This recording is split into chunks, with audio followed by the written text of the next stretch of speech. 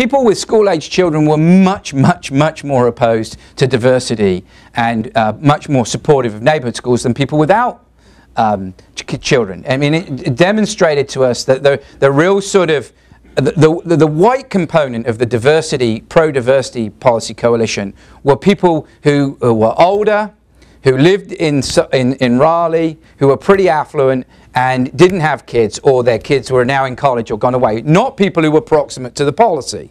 In fact, there's some interesting studies we've done that show that liberals conservatives who took a position on the diversity policy regardless of whether they had children or not. Liberals who had children of school age were half as likely to support the diversity policy than liberals who didn't.